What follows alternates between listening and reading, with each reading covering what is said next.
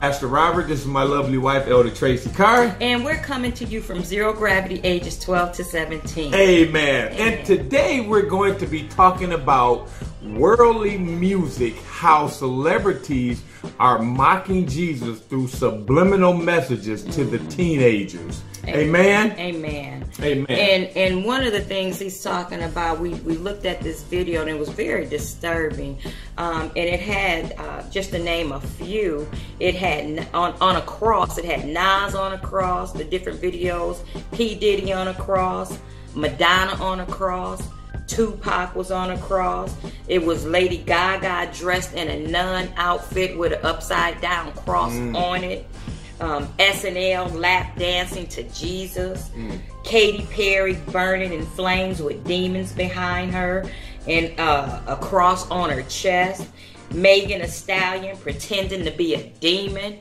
That's crazy. Amen. Amen. And the thing about it is, see, Lucifer, who is Satan, was the musician.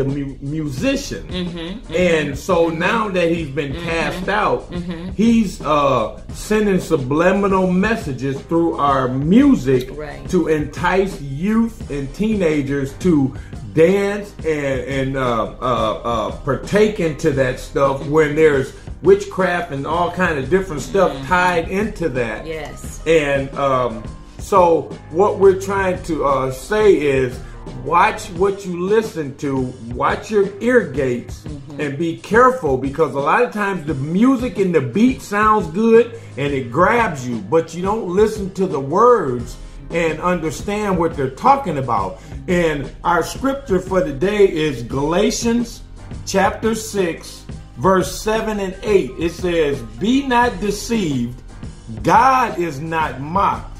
For whatsoever a man soweth, that shall he also reap. For he that soweth to his flesh shall of the flesh reap corruption. But he that soweth to the Spirit shall of the Spirit reap everlasting life." Amen. Excuse me. So what that passage of scripture is telling us, that whatever you sow to your flesh, that's what you gonna reap. So you remember the scripture when the Satan took Jesus up on the mountain and he said, if you bow down to me, all of this has been given to me. I give it to whom I please. All of these people that Elder Tracy named off has bowed down to Satan and taken the wealth that they think that's going to help get them into heaven, and it's not. They sold their soul for fame and fortune. Amen. Amen. And I want to read that same scripture in the Message. Excuse me. In the Message, it says, "Don't be misled. No one makes a fool of God. What a person plants, he will harvest. The person who plants selfishness, ignoring the needs of others, ignoring God, harvests a crop of weeds. All he'll have to show for his life is weeds. But the one who plants in response to God, letting God's Spirit do the growth work in him, harvests a crop of real life and eternal life." Wow. Amen. Amen. And I also just want to give a couple of definitions for that scripture as well. It says the word deceive. The word deceive in the original Greek means to stray, to wander, to roam into error, to be led astray, or to deviate from the correct path or truth.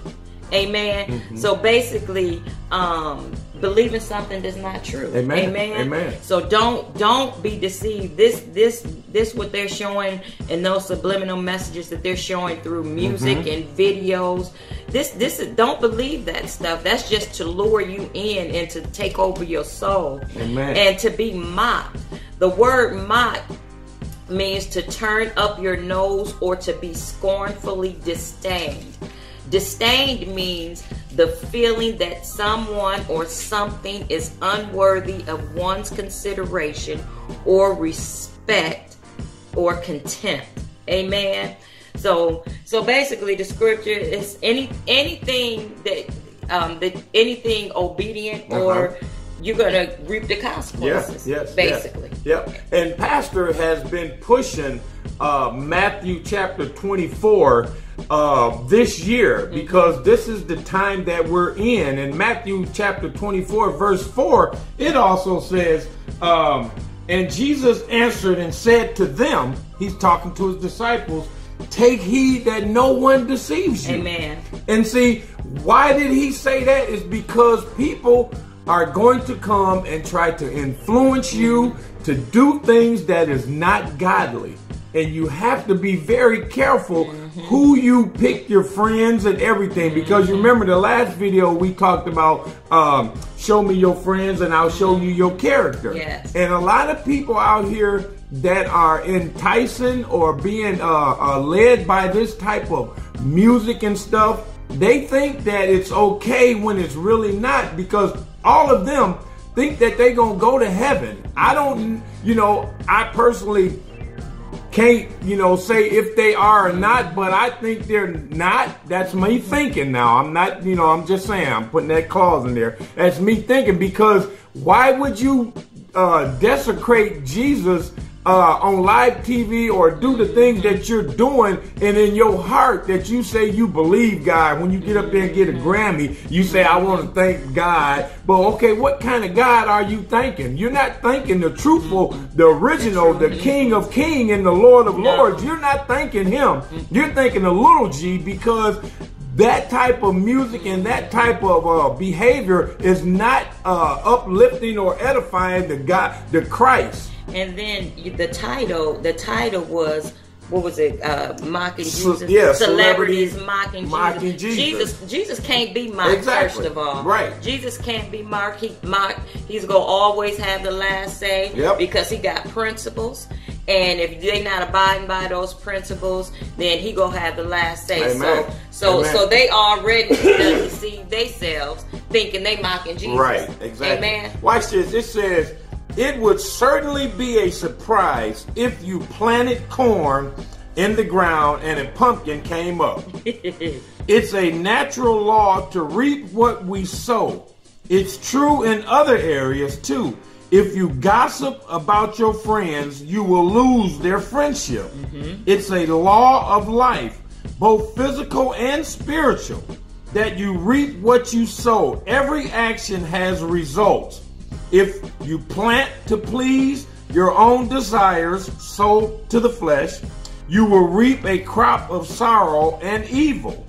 If you plant to please God, you'll reap joy and everlasting life. Amen. What kind of seeds are you planting? Amen. See, they planting seeds that sow to the flesh. Yes. And they're going to reap the things of the flesh.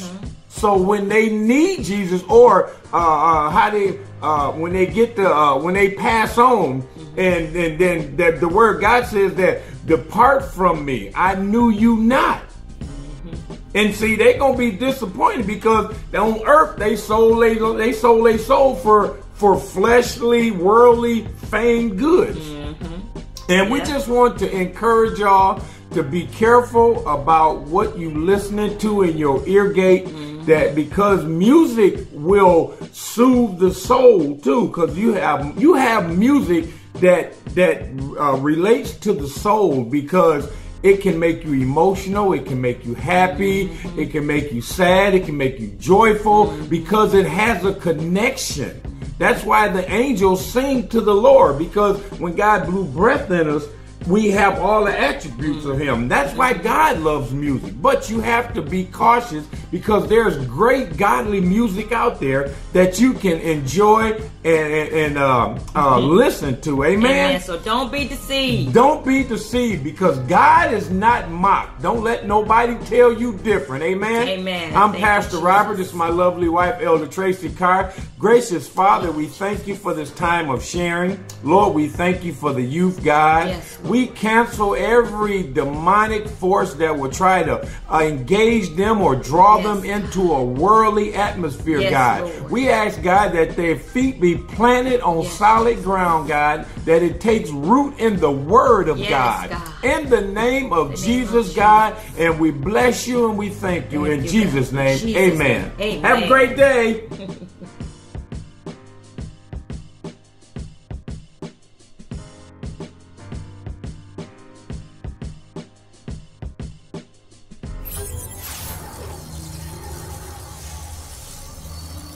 you.